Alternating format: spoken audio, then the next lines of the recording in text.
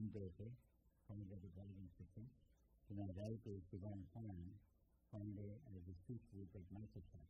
Together, we'll come together to discuss and review advances in speech recognition over the last 40 years. Around 1976, the major Berkeley Speech Understanding Project came to a conclusion, and it's well recorded, and there are videos on YouTube on hearsay and hierarchy systems which review the progress made up to that point.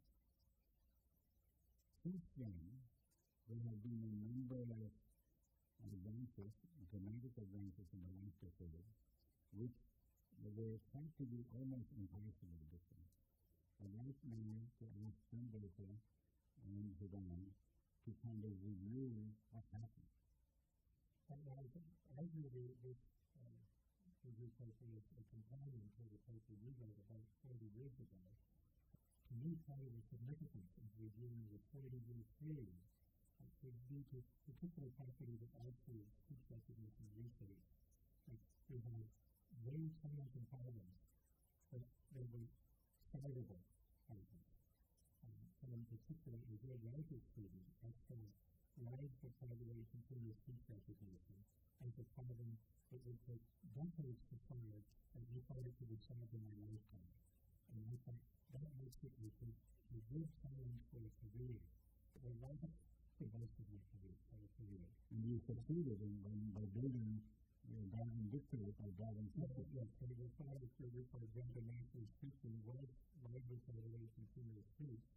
But we knew that the patient is a simplified occupation. It's somebody who's deliberately speaking to the computer and you can adapt to that particular voice.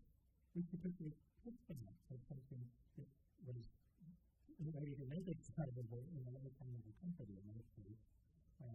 But also it's a milestone where we have lots of even more challenging problems with speech recognition, and there has been lots of continuing progress in speech recognition, and we will need even more in the future.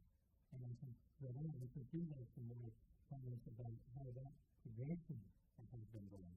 It's a wonderful today. We have the opportunity to come together with Walter Reddy and Jim Baker, two legendary leaders of speech recognition.